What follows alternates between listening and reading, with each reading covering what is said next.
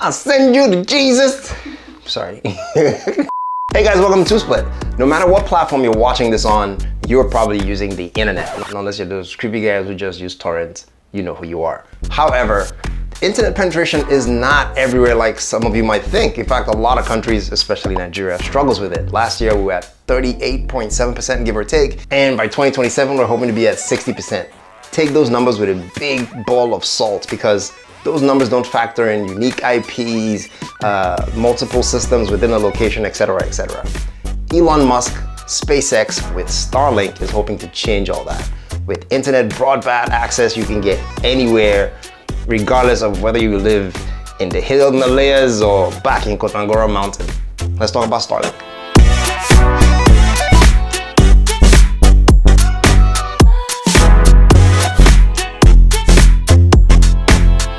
Okay guys, before we talk about how this thing works and I tested and I set it up and of course I game with it, let me show you what's in the box when you order a Starlink setup. Okay. It's a lot of junk up here, I guess to protect the satellite from being bussed around.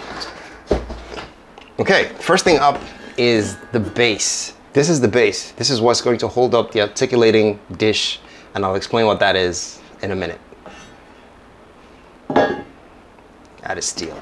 This is the Starlink dish itself.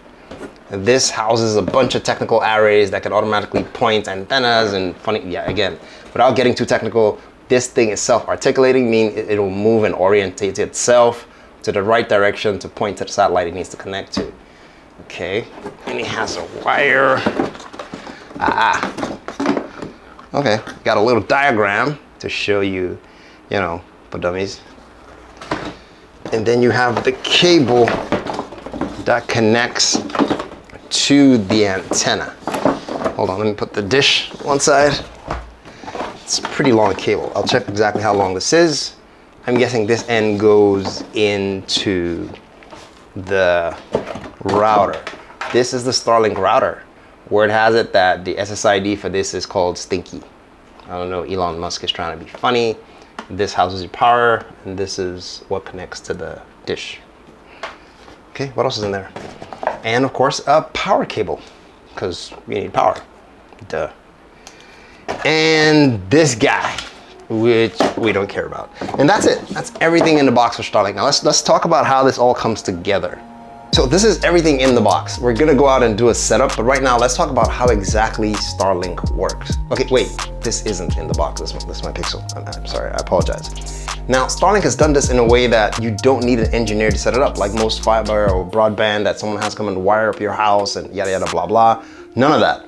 It is designed so you can just buy this pack, whether you're on the go and you're trucking far away, okay, maybe not in the desert, but you should have zero requirements for engineering skills. And in fact, they left a little diagram in here that says, basically all you have to do is put the dish in the base, plug the wire to the modem, plug the power to the modem, download the Starlink app, and that's it.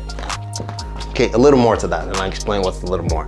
The Starlink app has a feature that lets you point it to the sky, and we'll show it to you in a second, so you can find a space that doesn't have obstructions, because this thing needs a clear line of sight because you're communicating with a satellite in space, literally, which is really cool. Now, typically your connections are connecting to what you call geostatic satellites, and they're really far. That's why if you try to ping those, and latency is how you measure your average ping, communications back and forth, is how long it takes that signal to get there and come back. Every time you do something on the internet, the speed is how it's measured in latency. It's called latency, and is measured in MS, milliseconds. So those satellites are about 35,000 kilometers away, and they're really far away. So it'll take about 600 plus milliseconds to go back and forth. There's a great annotation on the SpaceX Starlink website that sort of breaks this down. So the satellite Starlink communicates with is not as far as the geostatic satellites. They're just about 500 kilometers away from Earth, so they're much closer. So every time you send a message, that ping is gonna come back shorter, which means, well, faster, which means your latency will be much quicker. You're looking at 20 milliseconds versus 600 milliseconds. That's a world of difference. Hence, broadband internet. That's why you have speed. Secondly, to get that kind of connection at that low base, because looking at it logically, if this was the Earth and you're this close, you can only cover so much area at a time. That's why Starlink needs a lot of their satellites out there to cover broad areas, and that's why they're rolling it out gently. I think they have over 2,000 satellites as we speak, shooting for like 4,000 in a few years more, but they need that. And because this is self-articulating, in fact, this is the first commercially available self-articulating antenna satellite that you can buy, because it then redirects itself to communicate directly with that satellite that's orbiting out there, and then send you back your signal, and boom, you have broadband internet. That's the theory, and it works. Elon figured it out. Is this going to destroy the market for other internet service providers? Yeah, there's a lot of complications, which I'll explain at the end, especially if you live in Nigeria right now, especially about access and payment and what you plan to do with it. But we'll get into that later. Right now, we need to go from here into setup. And after setup, we're gonna do the really important thing with it, which is gaming. Of course, that's why people buy the internet. And then there's work, and then there's talking to your family, and then there's checking your email. Not in that order, but gaming will always be at the top. Okay, so let's go. Okay, so we're gonna try to find a clear line of sight somewhere here. Almost impossible given all the trees and cars and human stuff everywhere. But we'll see if it works. It's odd that, you know, this looks exactly like the SpaceX logo. It's a funny Easter egg there. Okay, so this base goes in here. There's a groove. Yeah, there's a groove right there that lets you slide it in. So you can't just put it any way you want. So that groove slides in there. See that? The app is meant to help you find a clear line of sight. So let me show you how that works while I wire this into the house.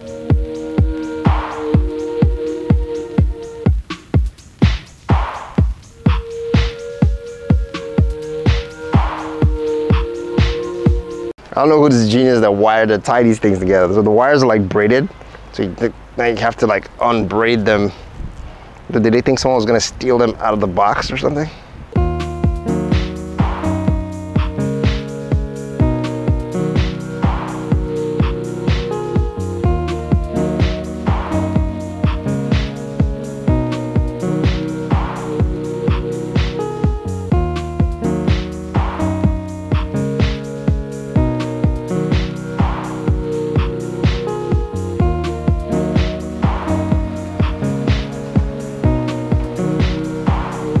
Is it this one or this one?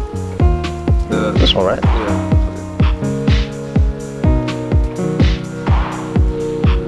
Scan the entire sky. I'm ready.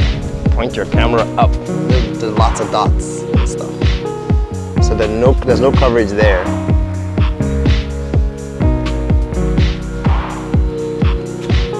And it scans the whole sky.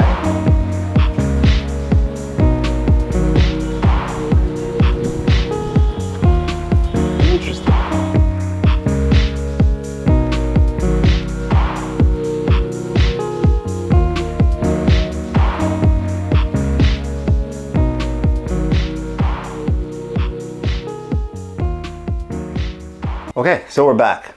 It's a lot of work, but they did promise you didn't need any technical expertise to get this set up, and it was true. All you needed was to take the dish out, put in the base, plug the wire into the modem, download the app, point it at the sky, and it tells you if it's clear enough or not. If it's not clear enough, it tells you that it's not a good spot. You need to move it to another spot. And when it does find the perfect spot, it does automatically articulate and sets itself up. Bob's your uncle.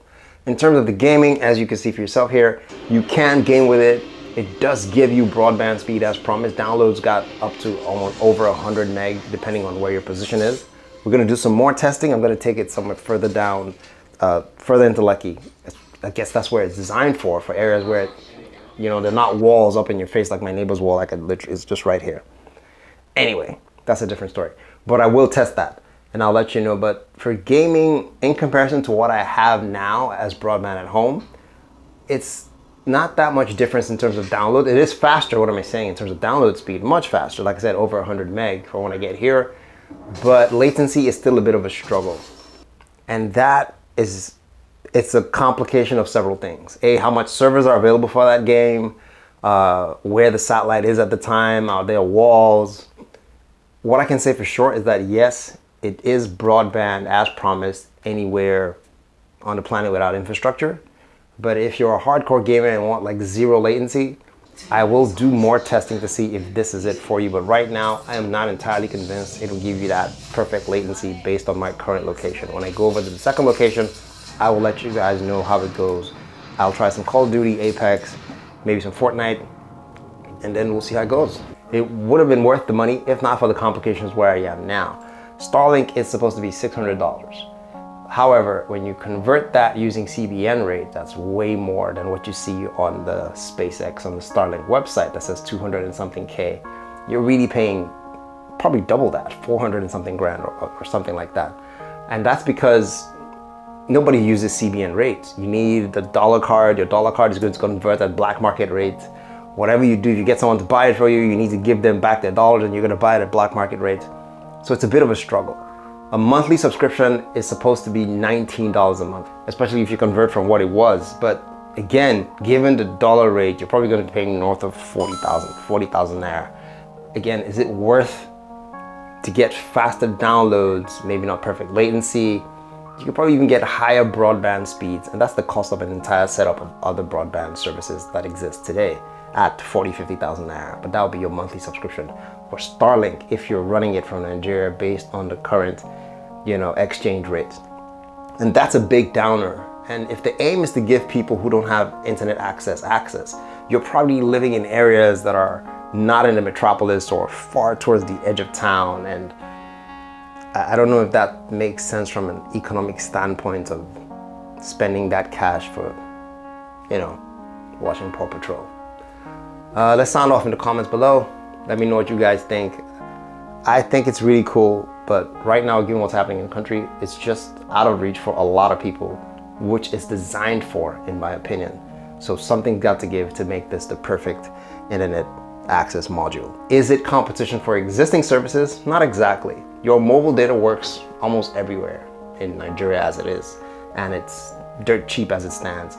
And the bulk of people don't need broadband. They just need to access, they just need to swipe and access Instagram and Facebook. Watch a movie every now and then. And again, they don't need that much dedicated power. There's a very small percentage of people who are dedicated gamers that need extreme, or people who are developing software internationally or need some form of broadband that needs that much power. There's not that many people. Maybe a few businesses, but again, there are business modules that I think are very competitive in comparison to this. It probably would cost you less in the long run. So those are the things to consider if you're looking at Starlink. And that's my 2 cents. We can chat some more in the comments below and debate back and forth. Let me know what you think. Don't forget to like and subscribe. I will see you guys in the next one. Take care.